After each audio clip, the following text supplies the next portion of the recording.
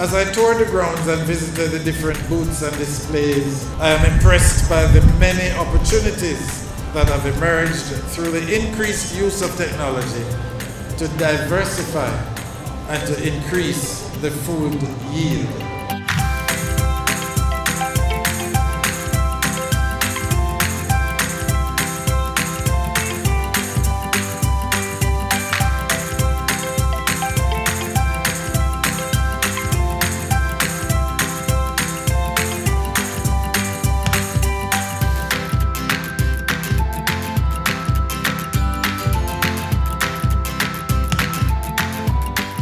Denbigh 2022 yielded much, including a vivid display of how the youth are embracing and developing cutting-edge farming techniques that can be applied to improve Jamaica's agricultural industry. The College of Agriculture, Science and Education, CASE, has its own version of the system of growing plants without soil. Alright, so we are promoting sustainable agricultural technologies, and so we actually have incorporated the use of an aeroponic system with a solar panel, and we have actually automated. So what we are actually doing is monitoring for our fish tank the pH, the water level, the temperature, the dissolved solid, and whatever parameters that are out, we are able to automatically adjust. We also have a pump that is pumping to our aeroponics on a timer base. So right here we have a automatic feeder which is set on a timer that will actually feed the fishes for you. The entire system is being powered by solar energy. This system has the potential to provide or save energy for farmers in rural areas who may not have access to general electricity. A battery solar charge converter and inverter would be all you require.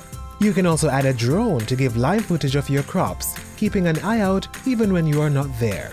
In my little section here, we are showing where we grow plants from a nursery stage and up to adult stage using an hydroponic system. This is basically a setup of a nursery system with a keg or a jug that store the water inside of it. This project demonstrates how to build a plant growing system out of everyday items. This is a washing machine water pump. So I pump the water in the irrigation line here, and these are the solenoid valves that allow the water to come out.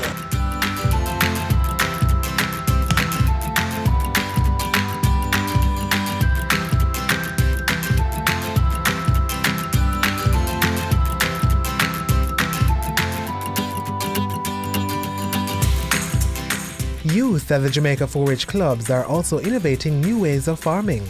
Behind me, I have a bamboo A-frame where the concept behind it is to plant shallow root crops in bamboo. So you get the water straight from the source and get the nutrients straight from the water solution. And the good thing about this is that you don't have to do any soil testing. You take any soil, you don't even have to be soil. So you can use sawdust, any different medium, right? But you are the one controlling the nutrients entering into the soil and the plant picking it up. And the bamboo acts as a holder, so the water does not leach away in the soil. This, what I have here, is called a vertical drum planter. And with this drum planter, you can grow numerous plants in small areas. It has a composter, an organic composter, where you can put dry materials, even paper, and even green materials, and it will decompose and all the nutrients go into the plants. Vegetation like cabbage and pak choy can be grown in this system, and you would not have to worry about space as it can be placed in a greenhouse, on concrete, or basically anywhere. I came up with this idea of creating a miniature herb garden from recyclable materials, because we really have plastic bottles lying down all around, so might as well put them to use, especially when you can get food from them. All you have to do is fill this storage area, and it goes to the sub-storage below, which is still made from plastic bottles that are just cut in half, while the top is inverted, where you can put your soil to grow your plants.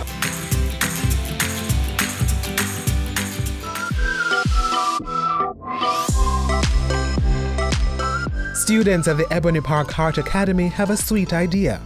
We are showcasing the 3-dimension or cross-section of what would be going on inside of your beehive at home while you can't see it. But here you get the experience of seeing what is going on inside there. We're actually displaying 2 skill areas. The first skill area is mechatronics and the second skill area is mobile robotics. So mechatronics, the basics of it is that it deals with systems integration and process automation, while robotics deals with automation. An example that you will see here, we are showing a conveyor belt having apples on it, and those apples are being transferred from one conveyor belt into boxes on another conveyor belt.